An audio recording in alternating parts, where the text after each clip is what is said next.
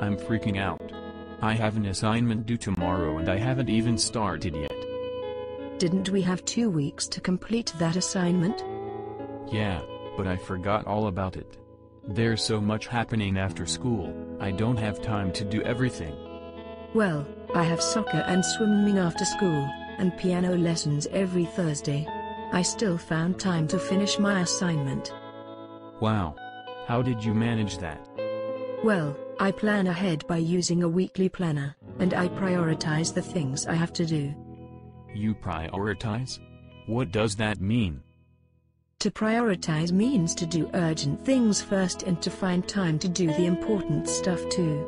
If you plan ahead and use your time wisely, you can get to do everything. Yeah, sounds like I have to start Prioritizing. Remember, first you have to get organized, then you have to plan ahead to find the time to do important things first, like assignments and homework.